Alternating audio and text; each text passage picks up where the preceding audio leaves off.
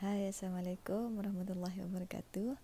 Nama saya Fidano dan saya adalah pengedar Syekli di Kota Kinabalu. Okey, insyaAllah dalam video ni saya nak share tips-tips untuk bisnes bagi ibu yang bekerja. Okey, kalau seorang wanita bila dia bekerja, dah ada family, dah ada anak dan tiba-tiba decide nak buat second income, selalunya bisnes online lah.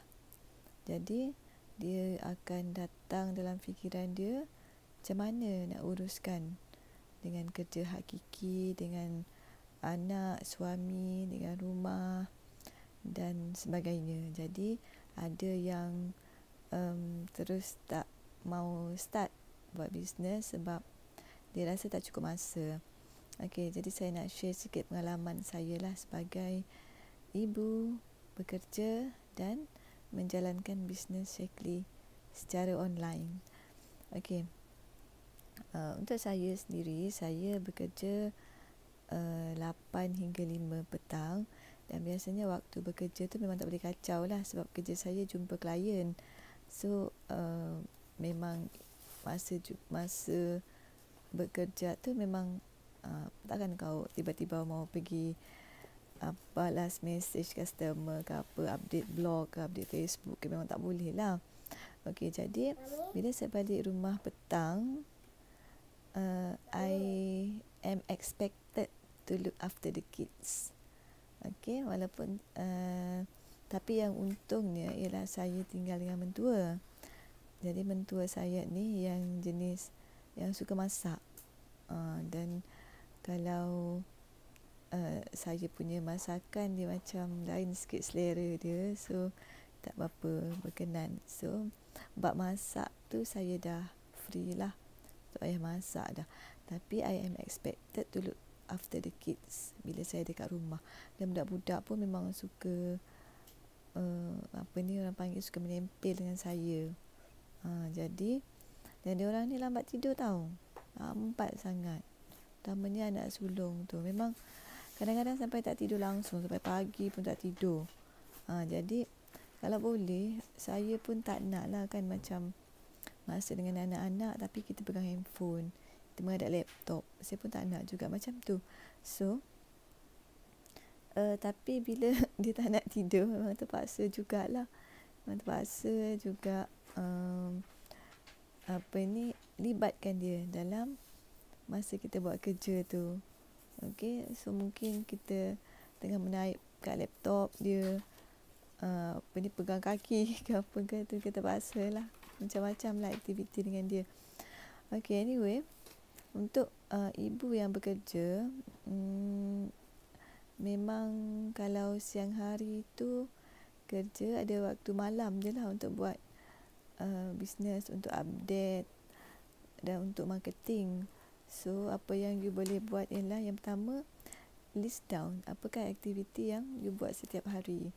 Okey, yang waktu kerja tu tak boleh kacau lah kan, sampai 5 petang ataupun sampai jam 7 ke kan, sampai rumah. So sampai rumah, listkan apa yang you buat. Mandi, masak, ajar anak mengaji, tengok TV ke apa ke, list down, tulis je semua. Lepas tu bila dah ada semua aktiviti ni, pecahkan, stratify benda tu kepada 4 kolom. Yang pertama, yang penting dan segera. Yang kedua, penting tapi tak segera. Yang ketiga, tak penting tapi segera. Yang keempat, tak penting dan tak segera. So bila you dah nampak benda tu, so you nampak dah apa benda yang you perlu buat setiap hari. Okey, yang tak penting dan tak segera tu boleh delete terus, list out terus. Apa contohnya? Contohnya macam tengok TV ataupun scroll Facebook, baca email, baca novel. Semua tu benda yang tak memberi bukan tak memberi manfaat, tapi macam tak menambah apa-apa faedah. Okey, jadi yang tu boleh terus delete saja. Okey, jadi benda yang penting dan segera tu you kena selesaikan. Apa contohnya macam memasak kan, masak untuk makan malam, siapkan anak, mandikan anak. Okey, you mandi sendiri, you sendiri yang kena mandi. Okey, tapi you boleh fikirkan cara untuk singkatkan masak. Okey, contohnya memasak selama ni mungkin setengah jam masak. So you boleh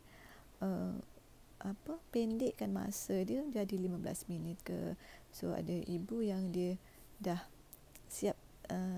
siapkan bahan mentah, semua dah siap. So balik rumah terus masak, dan ataupun boleh buat plan terus apa yang nak masak. Setiap hari nak masak resipi apa, menu apa nak masak. So balik rumah tak perlu fikir dah, okey hari ni nak masak ayam masak merah contohnya. So tu boleh masak ayam masak merah. Okey, ataupun apa-apa sajalah. Okey, jadi masa untuk masak tu dah boleh disingkatkan. Lepas tu memang kena redah je lah. Kita dah ada kita punya target, ada kita punya plan. So just do it. Okay, jangan jadikan anak-anak sebagai alasan untuk kita tak maju. Jangan jadikan alasan anak-anak punca kita tak boleh nak buat apa yang kita nak. Okay, sepatutnya anak-anak itulah yang jadi sumber inspirasi, dan anak-anak itulah yang jadi kekuatan kepada kita. Okay, jadi saya rasa itu je lah tips untuk hari ini. Dan kalau nak tips lagi banyak, boleh follow saya ataupun kita bisnes sama-sama. Okay, wabillahi taufiq wal hidayah. Wassalamualaikum warahmatullahi wabarakatuh.